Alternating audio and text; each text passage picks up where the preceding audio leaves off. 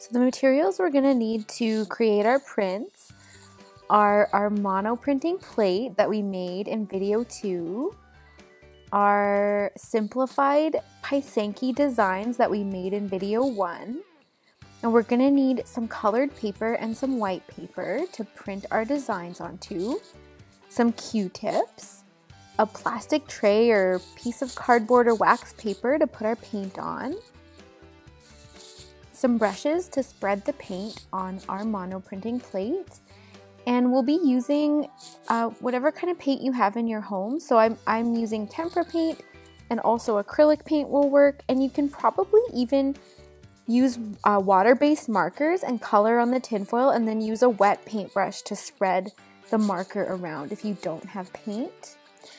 Paper towels, I have a wet one and a dry one, and a cup of water to wash my brushes. And then we're ready to go. Alright, so there's my monoprinting plate. Remember, I've squished my handle flat on the back so that it's easier to work with. So I can put my hand kind of like through the handle, and it's easier for me to pick up off of my paper once I've printed with it. So first things first is I'm going to use my paintbrush to spread some paint. Then I'm going to wipe off my design with my Q-tip, and then I will press it onto my paper and have a look at what my design looks like. So I'm going to start with just white paper.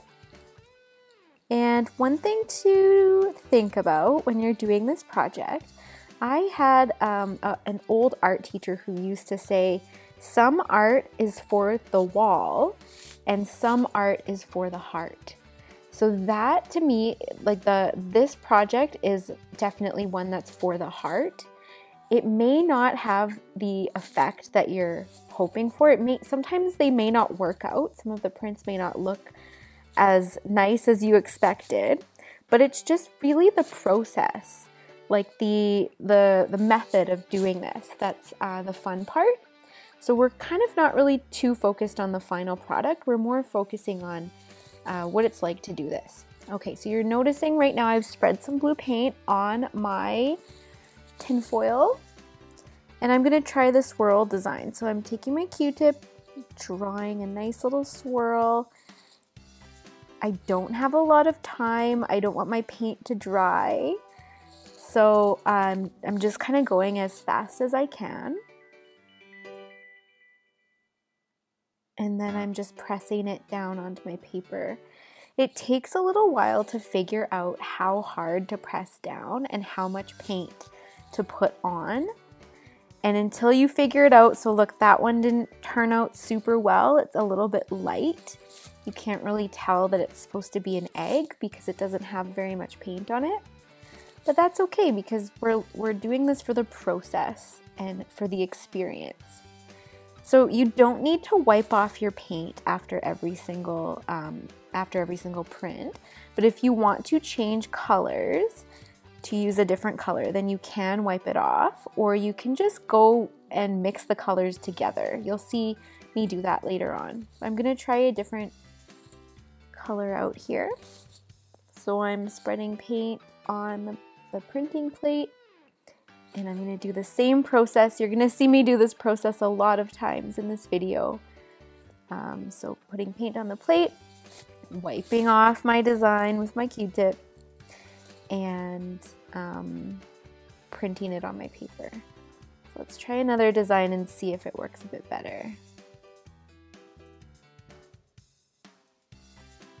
So this is why I have my designs in front of me so that I can look at them and quickly draw them on. Oh, also to note, this is a sped up video, so I'm not actually going this quick in real life. All right, that's a bit better, but it's still not showing my designs perfectly. That's okay, I'm just gonna keep printing. So there we go, I'm trying out my third design there. Pressing it down, I'm lightly rubbing the back, and then lifting up. And I'm sure by now, since you've seen me do this a few times, you get it. So I'm gonna fill up a whole paper, and I'm just gonna keep experimenting and keep trying until I get sort of some results that I kind of like, or until I just get tired. Ow, that one worked. All right, let's keep going. All right, now I'm switching over to colored paper, and I'm gonna use black paint. I think that black is often a traditional color in Pysanky making. Remember our color symbolism chart? So black symbolizes like respect for spirits, and red symbolizes love and joy and happiness. So you can think about those color symbolism choices while you're printing if you like. So let's see if the black paint works a little bit better than the other paints. I think that as I continued on making more monoprints, my paintbrush got more and more wet from the water, and it made the paint a little more smooshy, and it actually worked out better and better as I kept going. So throughout this video, you're just gonna see me continuing on with this process and just having fun working through my designs. You do not have to go through every single 16 different designs that you made, but you know, keep going until you have a few prints, maybe 2 or 3 prints that you really like.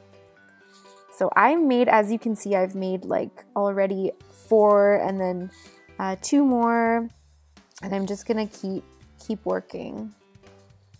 So enjoy watching me continue on and trying.